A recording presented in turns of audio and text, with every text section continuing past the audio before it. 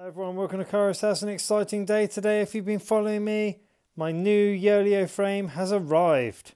Let's get unboxing.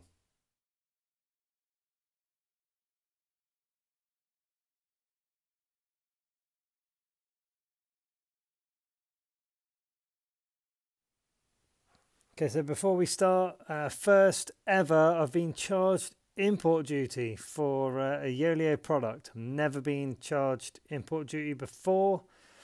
£24.56. As we look over the box, it's not too bad, but we do have the same problem. The derailleur hanger is sticking out through the box and has sustained some damage there. There we go. So that goes around there. I'm very excited to have a look in here. Oh, so there's lots of things in this box for me. Yep. So this is the rim. As you can see, unlike Cycling Milan's channel, he had damage to the side of his, but we can clearly see down the side there's lots of room in between mine. So we'll yoink it out and have a look. So out it comes. Oh, I can see that paint job already. Little sneak peek at the paint job there. Oh my god.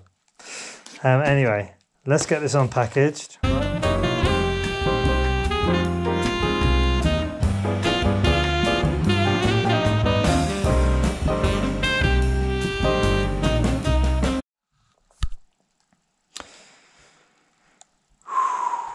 Oh my god.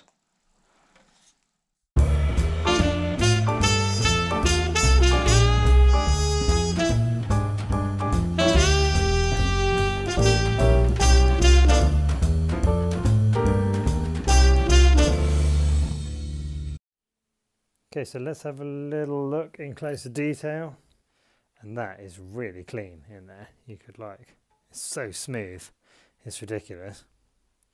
So we've got, see how the paint changes? We've got purple here into blue. It's a really high gloss, reflective glitter, as you can see. Going up the tube here, we've got a nice silver Yoeleo. Into the, when you put the fork area, it's nice and thick. Obviously it's all internal cabling. We've got the Kairos House name, which they kindly put in for me. Coming up to the seat post. Nice shape there, will come down. Looks like that bolt has been rounded off. I'll have to contact Yoeleo about that. We'll go up here. We've got the R9 into the derailleur hanger here. Here is the damage. So, and that has got a nasty burr on it as well, just there. Fortunately, it comes with a spare in the box, but I will ask for another one as well. Coming up, and we'll just spin it over so you can have a look at the other side. Then we'll have a look at the features. There's something different about this frame. So coming over to the rear, we've got that's where the brake calipers go, but they've got like a cap on. Perhaps that's part of the process. I'll just have to get through those. Yeah, they just yeah, you can push through them quite easily. So that's left over from the manufacturing process. Up, we haven't got a Kairos House on this side. Just one side. That just looks like a little mark there. Yep, polished off quite easily. And that one. Down on the other side, there's a nice overall view. I've got the scales out ready, but we're going to have a look at some features that this R9 is not the same as what's on their website. This looks different. The seat post is different because it should have a bolt on this side if I turn it over. The bolt should be here. It isn't. The seat post shape is different, and I'll show you that in a moment. And it's got the Di2 junction box on the down tube there, and that isn't how it should be. So I'm thinking this might be a new shape of frame for the R9. This is the frame on their website. You can see here where I was talking about the seat clamp bolt. It's not on the side on this frame, it's actually in the top, just in front of the seat post. As you'll see later on in this video, the seat post is completely different. I also believe that this area is different, the way that these are angled. Also, Di2 junction box, I can't see it in any pictures of it being there. The handlebars are different, the spaces are different on my handlebars. I don't have these two outside bolts, I only have the center two. You'll see that coming. Also, this area is different, and I've actually got two more holes here, one here and one here. So these handlebars are not the same. The frame is not the same.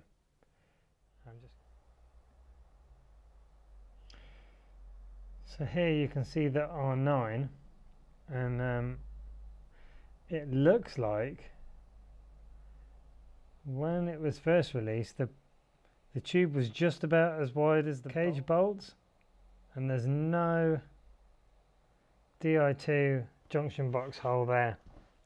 So I'm just wondering if this is a new shape frame that they've brought out, but it's not on their website yet, which is a bit confusing. Okay, so we're back with the scales.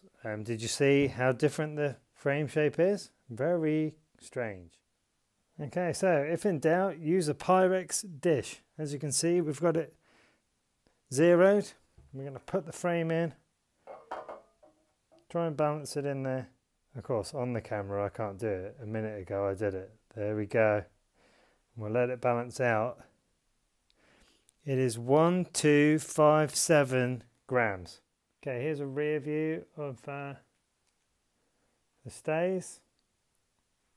Coming down, obviously we've got the where the cable comes out there. Oh, we've got a little hole there for the Di2 wire. And obviously the bottle cage holes there and there. I'm well happy that that junction box is there, to be honest.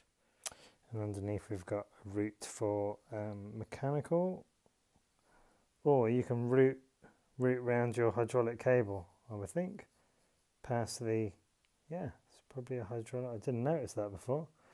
Wow, interesting. Okay, well, we'll see when we come to thread it in where everything's going to go. Okay, let's get looking at the other stuff.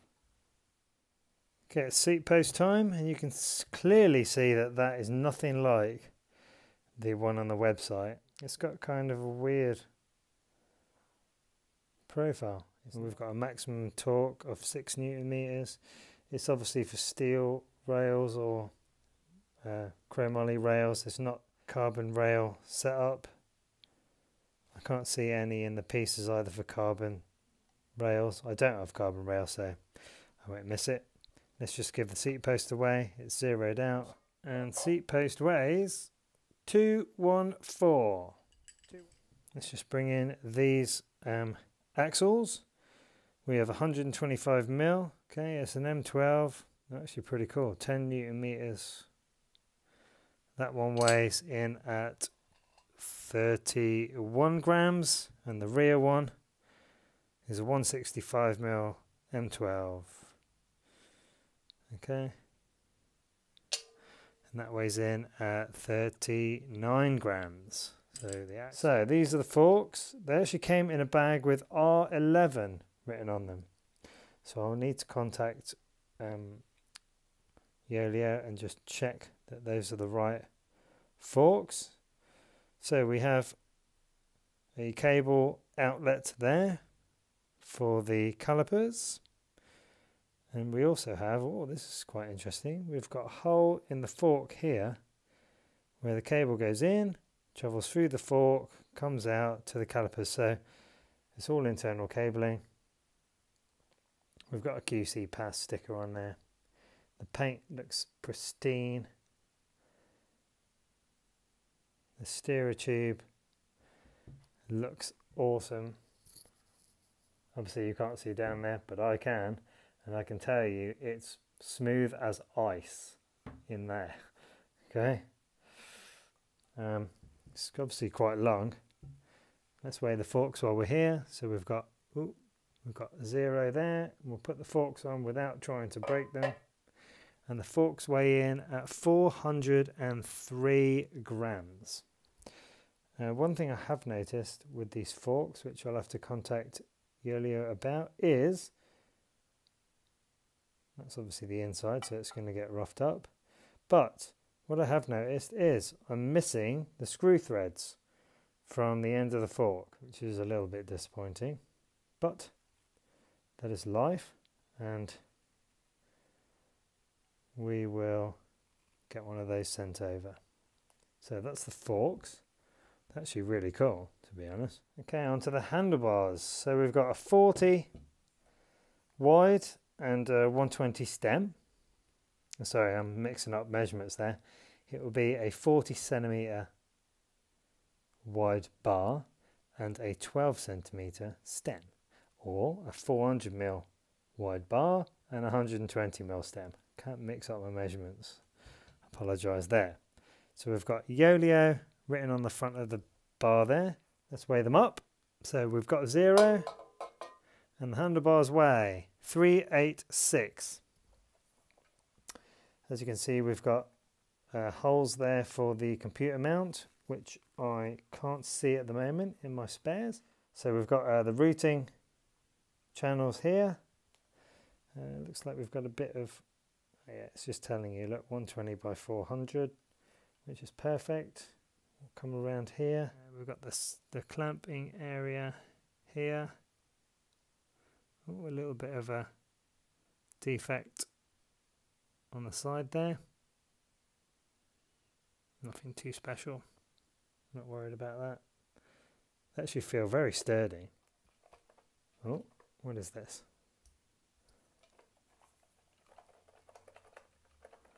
There's something in my bars on this side. Oh, it stopped rattling now. There it is. There's something in there. Let me have a look off camera and I'll be right back. Okay, so I've had a look in here, and it looks like you can just see it round the bend there, right? It looks like a tube plastic straw is the only way I can describe it. Kind of like tons of sellotape or something. I don't know what it is, but it's rattling. I'm sure I'll be able to get it out. Apart from that, those bars look sweet. I'm probably going to have the same issues as Oz Cycles, in the fact that this doesn't look easy to thread hydraulic cables through it. So that will be quite interesting for me. Also, I've checked, there's no computer mount in the spares, so I have to get a hold of Yoeleo for that. It seems that I've had all the problems in one bike, because you don't normally get this from Yoeleo, and that's not me.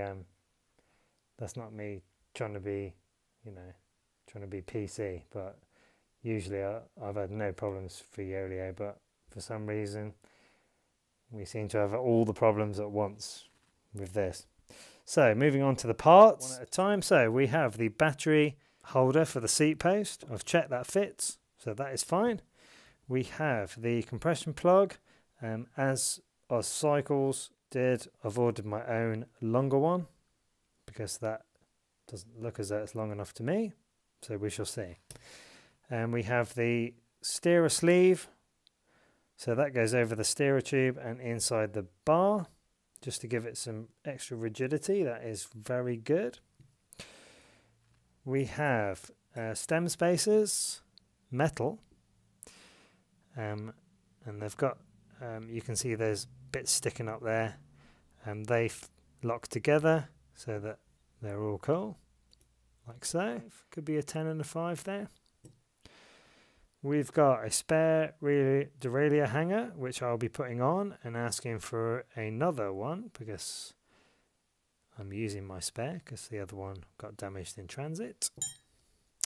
We have the bearings for the headset. It is a P16 52 times 7 times 45 degrees. Okay, and they look to be exactly the same. So 2 of those. Oh, there's the number. Look, it's just stamped in a different way.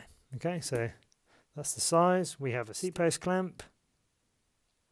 Pretty simple design. Wonderful.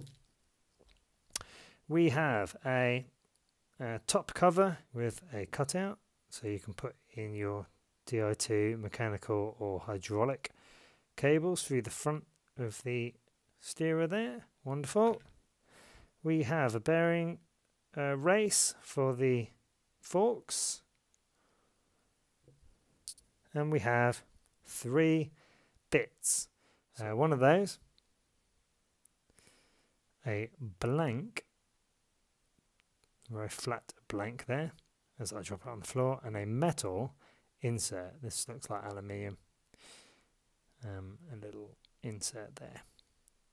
We've also got, I'm not sure why, we've got looks like a cover for the seat post, but it won't fit this frame because that and that don't match.